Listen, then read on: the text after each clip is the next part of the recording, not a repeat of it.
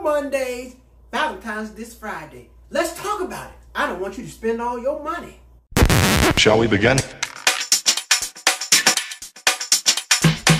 If you like these videos, please hit that like button, hit that bell, and subscribe so you can be cheap, not broke. Money on Mondays. Let's get to it.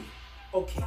Now, Valentine's Day is this Friday. Everybody likes to buy flowers, roses, but these things get expensive, and they die in like 3 days. So what do we want to do? We want to make sure we are maximizing and saving as much money as we can, because everybody likes to show love on Valentine's Day, but everybody doesn't have the money. These right here were on clearance. I got these a couple days before they died so I can save some money. Because roses is going to be expensive. They're going to hike all the prices up. Chocolates are going to cost more than gas this weekend. Steak is going to be $99 a pound. Shrimp going to be $8 per shrimp. That's one shrimp. Don't let them do it to you. You better get some popcorn shrimp and cook them at the house. You better get you some pork chop if you eat pork.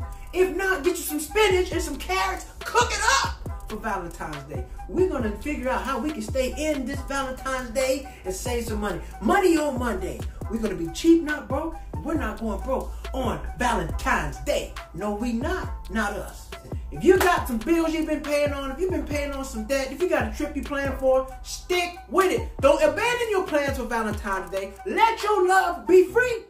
Say that again. Let your love be free. Get you a card from the 99-cent store. Get you some candy. Get them some chicken tenders. Get them a grilled chicken salad. You don't need to do all that. You can show your love many ways for under $20. You don't need to go spend all that money on Valentine's Day. We got to figure out some new activities. It's Monday. Get on Groupon right now and go find a deal. Because I know it's a lot of 2 for 2 dinners right now. $20, 2 people. $40, 2 people. Candlelit dinner, something like that. I don't know. But this week, we're going to jump into it. We're going to find some cheap ways to celebrate Valentine's Day.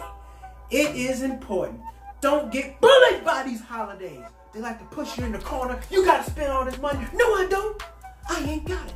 Christmas, 4th of July, Valentine's Day, Labor Day, Columbus Day. You got to pay. Now, I'm not playing that game. I'm cheap, not broke. I'm saving my money.